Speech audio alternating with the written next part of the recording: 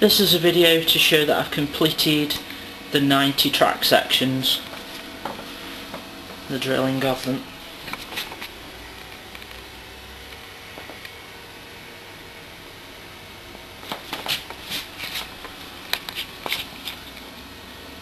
So I'm quite pleased with that.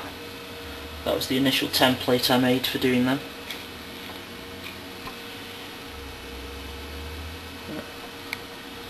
So there's all little bits of plastic everywhere. The turnings. Okay, so that's that. Next will be to make the pads for those. I won't be doing it the way that they did on the original Johnny 5 because I wasn't very pleased with that. The way in which the neoprene was hanging off some of the track sections, I don't think that was very good. So I think I'm going to be casting the track pads and possibly affixing them with little screws and bolts.